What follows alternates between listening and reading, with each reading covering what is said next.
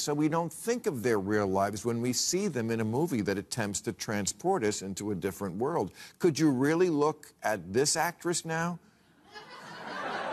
and not think of the trial? Should she only play bed-shitters now?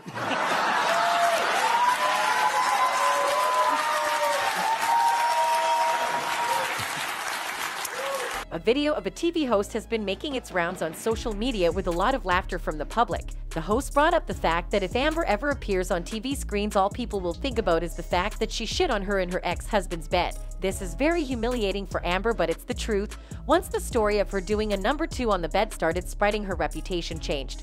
People started seeing her differently. During the trial, Amber Heard was referred to as Amber Turd, leader of the #MePoo movement, and this is super humiliating. Other sources like analysts declared once you SHT in someone's bed, you're just guilty of everything. Amber even fired her PR team as a result of all the negative things being posted about her. The alleged pooping incident has been one of the most viral stories to come out of Johnny Depp and Amber Heard's long legal battle. Both actors have thrown allegations at the other, including emotional and physical abuse, but the poop story stands out due to its graphic and somewhat bizarre nature. This was especially true after photos of the biological evidence made its way online. Amber Heard kind of took responsibility for the poop in her shared bed with Johnny Depp the night after an explosive fight. One of Depp's security guards testified in court saying that she called it a horrible practical joke. Starling Jenkins, a member of Depp's security team, testified about the feces during the trial between Heard and Depp on Thursday. Jenkins testified about accompanying Heard on the Coachella trip. Before he, Heard, her sister, and a friend of hers left for the music festival, Jenkins fetched Heard's luggage and 2 dogs. He later had a conversation pertaining to the surprise she left in the boss's bed, Jenkins testified, which he referred to as the defecation. On my side of the bed,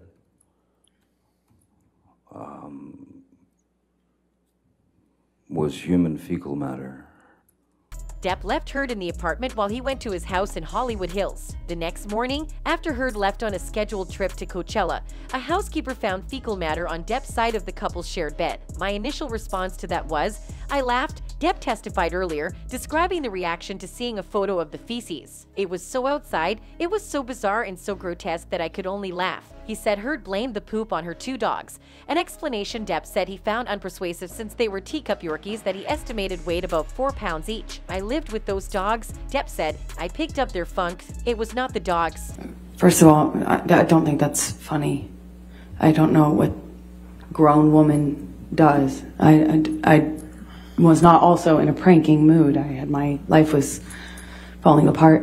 I was at a crossroads. While Johnny said it was her, Amber stuck to the story that it was a dog, and even fingered a new suspect, Boo, Johnny Depp's teacup Yorkie. According to Ms. Heard's testimony, Boo had once eaten Johnny's weed as a puppy and had bowel control issues for life. Sometimes, Boo would just drop a deuce on the floor. In this instance, where Boo allegedly did his fun in their bed, Heard had forgotten about Boo as she was packing for Coachella. Boo left a reminder. Amber Heard insisted it was not a prank. She was in no joking mood because her life was falling apart. Then she went to Coachella.